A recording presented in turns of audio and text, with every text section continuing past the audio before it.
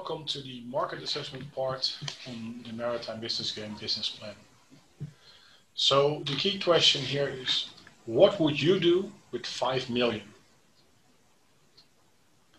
Well, of course, the first things that pumped into your mind would be to buy a boat.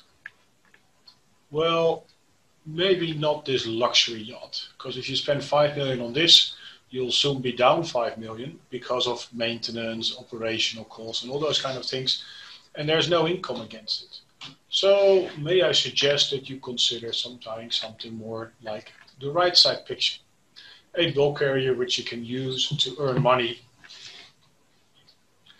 But basically, how do you select what kind of bulk carrier to buy and where to operate it, how to operate it? So the objective of this presentation is how to identify a suitable opportunity to invest in. And to do this, the expected prior knowledge would be that you know what ship types there are and what their rough dimensions are, have some idea of the maritime vocabulary, and some idea of the general maritime geography. As for the content of this presentation, the first part will discuss what do you risk. The second part will be identifying your options, and the last part will be how to compare these options. So what do you risk? Well, maybe you're all familiar with the risk assessments that are done. In this case, you look at the risk and you look at the result of the risk or the impact of the risk occurs, and this is called impact. In this case, if you're looking at an investment or an opportunity, you're not looking at the downside, but you're looking at the upside. So the downside will be if the risk occurs that you are not successful, then you will be left with no money. So that is zero. The upside is then, of course, the utility. So what if the risk doesn't occur, and what are your benefits? This is called utility and is the average outcome of the investment you make. So in a formula, utility is usually presented as 1 minus P times the benefits that you get. From research in economics, there used to be an idea of rational economics. So that means that if the utility is equal to the cost of the option, that you will take this option, or that you will not take the option because it's equal. But at least when the utility is higher than the cost of the option, you will always take the option. However, further research in recent years has learned that this is not the case. Let me explain this by the following example. In these 4 cases, the utility in all cases is 10 euros. However, it was found that a lot more people are willing to pay 10 euros with a very small chance to win 1 million. If you would ask those same people to pay 10 euros to do a match prediction where the 2 teams are equal and you don't know if they will win, lose, or tie in the match, then there's a 33% chance that you have it right. So if you bet 10 euros, you might win 30 euros. So this is an option where a lot less people will be willing to do it. Similarly to a coin flip, if you pay 10 euros to win 20, chances of a coin flip getting it right is 50%. If you have it wrong, you lose the 10 euros. There's not a lot of people willing to bet 10 euros on a coin flip. However, if we then go to the lower values where we see that if you're willing to loan 10 euros to somebody to basically gain a very small amount with the highest chance of security, then more and more people are again interested in doing this. So there's psychologically, even though the utility is the same in all these cases, psychologically, we are dealing with it differently. On top of this, if we take the coin flip, for example, also the actual amount that we may lose has an impact on our willingness to do a certain bet or a certain risk, to take a certain risk. For example, if I would ask you to do if you say, well, I would be willing to do the coin flip for 10 euros and win 20, then you probably will not be willing to do it anymore when I ask you to do 100 and win 200 euros. On the other hand, more people are likely to take a coin flip if it only is for 1 euro and you win 2 euros. So even the amount that we invest compared to the amount that we own also matters in our willingness to take a certain chance. So keep this in mind. There is no right and wrong, but do discuss among yourselves when you are discussing your business what kind of risks you are willing to take. Of course, not related to these random chances, but at least related to the business. And in this case, what determines your utility? Well, the first thing is the investment cost. As I said, you will be given 5 million. Some of you might not only be willing to spend half of that, so 2.5 to 3 million.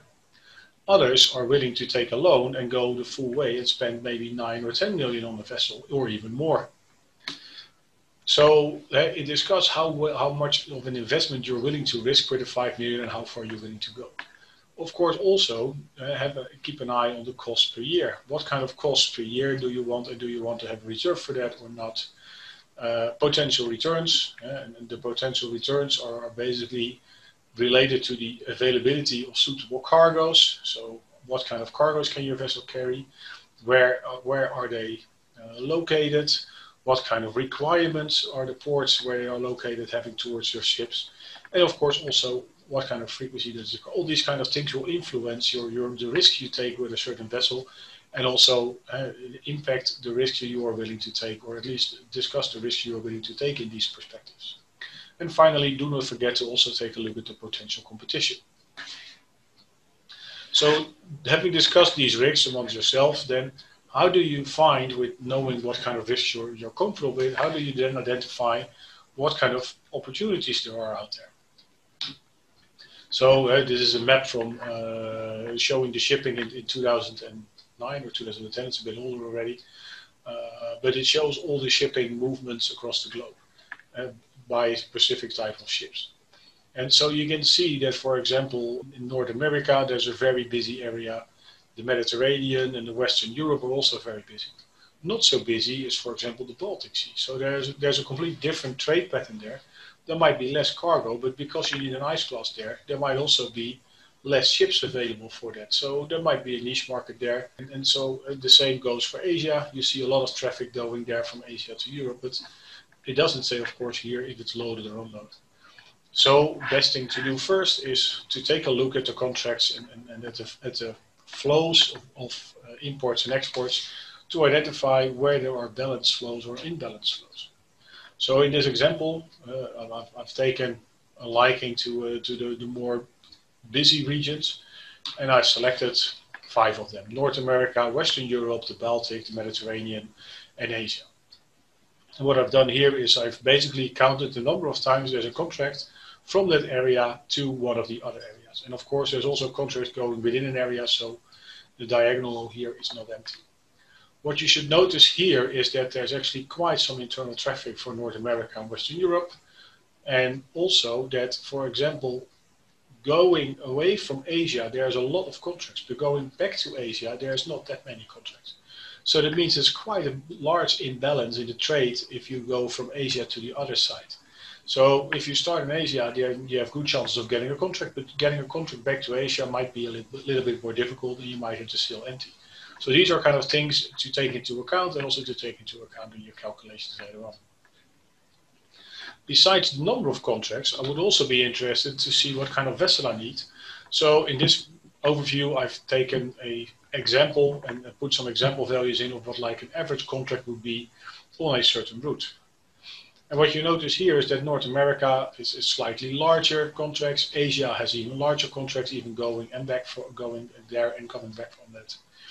And the Mediterranean and the Western Europe and the Baltic take a lot smaller contracts. So this is also some insight. Of course, it doesn't tell me everything. So what I do next is, well, I've taken an interest in North America, and I will study those contracts, but perhaps also the contracts in the other areas a bit more in detail. And I can use many different graphs for it.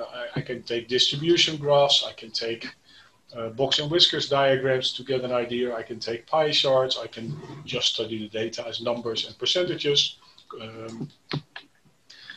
So there's a lot of options here for you to use, and these are just examples. They're not relevant to the data that I did, but they are options to identify, okay, what kind of contracts are here, how are they divided, and what kind of vessel might make sense, and what kind of special requirements are there for ports, all those kind of things. So investigate this clearly to get an idea of what is happening.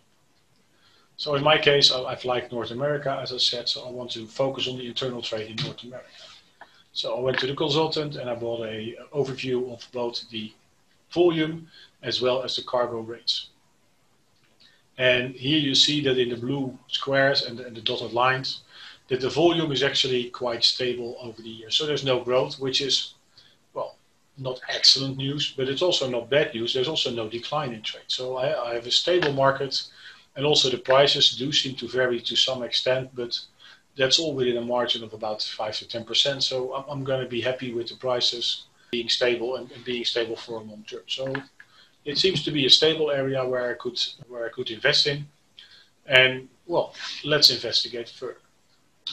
So as a summary of the demand side that I've taken here, the average contract is 50K. There's 20 contracts available in a year's time. The maximum contract I found out was 85K. The minimum contract was 25K. The max floor strength was quite low. It goes up to 20, but in this case I only needed 10. The lowest density was quite low actually, so 0.667, and the low floor strength of course also indicates that it's mostly light cargoes that I'm dealing with. So it makes sense to invest in something with a low density that can handle a lot of low density cargoes. There's no ice class requirements, no crane requirements, and I do have to deal with the Panama Canal limits, although the majority of the cargo will be sailing up and down on the east coast. So, okay, having considered this, then what are my options? Well, this was only the demand side for transport. So let's have a look at the supply side. So basically, I've set a price that I want to pay maximum. I've identified the vessels that are related in there and that are available on the market to buy. Then I took an extra set of requirements looking into the density of the cargo hold, and I want to have a low density. So I want to have a high volume cargo hold, which usually means that I have a lower floor strength. And so this table displays the number of ships available in each size category, and also the number of ships available within that number that have a low density, so that are most interesting for the trade that I identified on the left side. Given the fact that it's usually not a good idea to take a ship and have it be larger than about half the capacity, I've set a first limit that, okay, I need to have a ship of about 25K so I can take the smallest cargo at least. And I should not have a ship over 170K that weight, because then I'm not even half full when I'm going to trade. So this is my first selection of ships. This is quite a broad selection, but then considering the ranges that are given there and the fact that it is more or less smaller, I want to have my ships as full as possible. I don't want to aim on the small side, because quite some contracts that I found out in distribution are not that small, but they're actually closer to the 50. So that all makes sense for me then to go for this range. So the ships of 50 to 75Ks and the ship of 75K to 100K. Well, if I study these vessels, then the thing I notice on the transfer supply is that there's 5 suitable options. If I take a look at what their trip durations are for these kind of trips that I'm looking into, that's an average of 6 weeks, which means that for the first ship type, there could be 5 ships times 8 contracts a year, 40 contracts they could cover. Then the second type of ship is a 75 to 100K. There's only one suitable option. It's a bit faster. It takes only 5 weeks to complete the duration. But that still means that it can execute 10 contracts. So that means that actually the ships available online, and also to my competitors, a total of 50 contracts a year could be executed by these ships. There's only 20 available, so there is some risk here of overcapacity and me not being able to get all the contracts that I need. However, if I look at my market assessment earlier, there's a lot more areas where the 50 to 75K ships are suitable and where they are wanted. So it could very well be that a lot of the other markets are also, this ship is also used for other markets, but I do have to be careful with the competition that is available here. So this is the first assessment on like what is the market, what kind of ships there are. So basically when you're doing this yourself, study the trade flows, identify what might be a good trade flow, what might be an opportunity, study the future trends of that trade flow, and study the vessels that are available for that trade flow. So that you have an idea of the competition and an idea of the opportunities.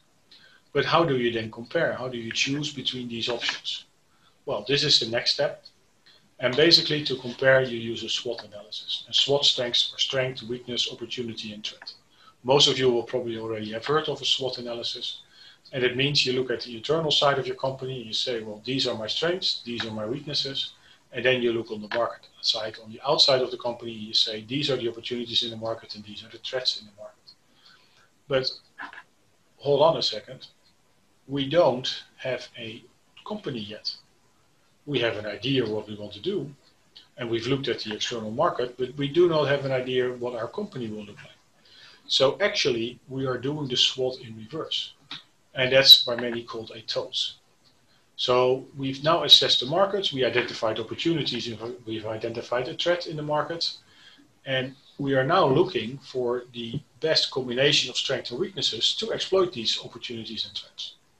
So to put it more detail, we first look at the opportunities and threats, and only then are we identifying what kind of vessels there are and what kind of company we could be to exploit this. To continue with the example, the opportunities were that there's a balanced contract between ports in North America. There's a linkage to Europe for the same size cargo. There's a steady trade volume expected. High rates are allowed that I saw so far. And the potential threats are that there's an overcapacity of suitable ships. There was capacity for 50 contracts in the market and there's only 20 contracts available. There's an imbalance in trade with Europe. So it's easy to get from North America to Europe. It's not that easy to get it back to North America. There's a lot less contracts there. So I have to be careful, but it also means that I'm quite isolated and people will not easily jump from Europe to North America. And they're more easily tempted to go back to Europe. And finally, because most of the trade is on the East Coast, larger vessels than the Panamax vessels might actually steal some of the trade if they are looking to relocate in the Atlantic side. So these are my opportunities and threats that I've identified so far. Maybe if you see differently, maybe you see other threats and opportunities if you study your data, but they should be based on your study and based on your data.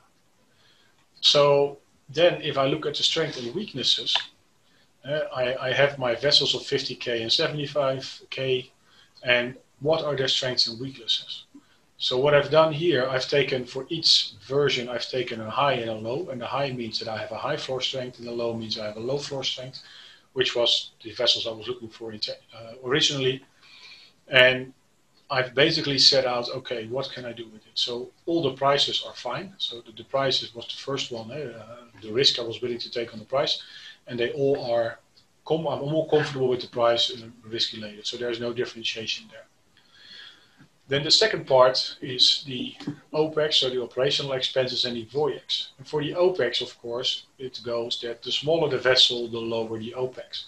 So yes, they are there, they are negative, right? They are a risk, they are a weakness, but they are a bigger weakness for the larger ship than for the smaller ship. On the other hand, the voyage example, I've used all four options, because the voyage is strongly related to the GT, or the gross tonnage of your vessel, which means the volume of your vessel. And if you have a heavy cargo ship, it will have less volume to account for. So also the cargo holds will be smaller, but it means, and that also means that you have a lower GT value. So the costs of entering a port are a lot lower. So in this case, it means that my voyages are the lowest for my high small ship. And then comes my low density small ship, which has a larger volume. Then comes the high density ship for the larger size, and then finally the low density ship. So, and of course these numbers, this is done now to make it graphical, but these steps might not be exactly identical, and so you should not weigh all these pluses and minuses exactly the same weight.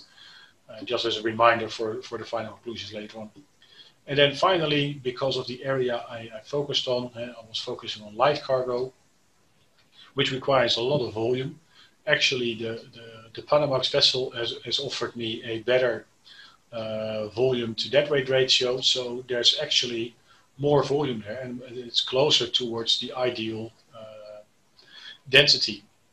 On the other hand, the high density cargoes, they offer a lot less volume, and they're basically not very suited because I cannot fill them to their full deadweight capacity. I can only fill them to their volume capacity.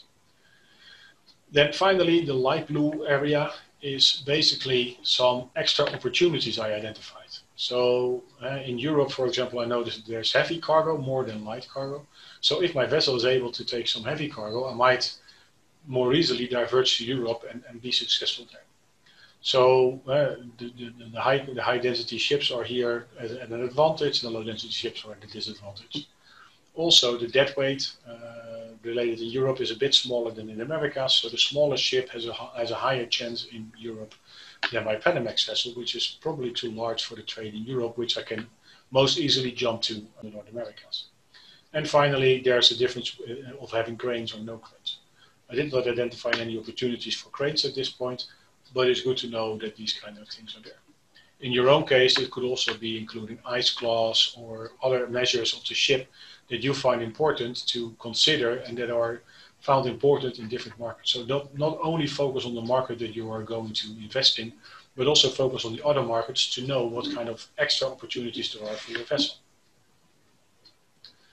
So based on this, I finally did select, again, the two low density ships of the two sizes, but now I need to compare them. So I've done my strengths and weaknesses, and I've compared them relatively. I know my opportunities and threats, so how do I link the opportunities and threats to the strengths and weaknesses, and how do I then value which of these two options is better? Well, to do that, we use something called the confrontation matrix. And in this slide, you see an example of the confrontation matrix. On the top, you see the opportunities in light blue and the threats in dark blue. And on the column side, on the left column side, you see the strengths in green and the weaknesses in red. And these are the weaknesses for the 50 to 75K vessel. If I would put a 75 to 100K vessel here, those weaknesses and strengths might be different, but the opportunities and threats will be the same. Then the next step is to link and identify where the strengths and weaknesses interact with your opportunities and threats, and if it is a positive, a highly positive, a negative, or a highly negative interaction. So you see that I did that in the table by setting pluses and minuses, or two pluses or two minuses for very much for greater interaction. And this gives me an overview of what my vessel can do and how it can interact with my opportunities and threats. And what you see here is, of course, that in this key top left area where you combine the strengths with the opportunities, you should have the most pluses. And the most pluses means that your option is the most suitable for that particular opportunity and that you're making the right choice. However, never forget the downside. So also take a good look at the weaknesses combined with the threats. Because if you have a lot of minuses offsetting your pluses in the other quadrant, you do know that there will be a high risk that you will need to abandon this market.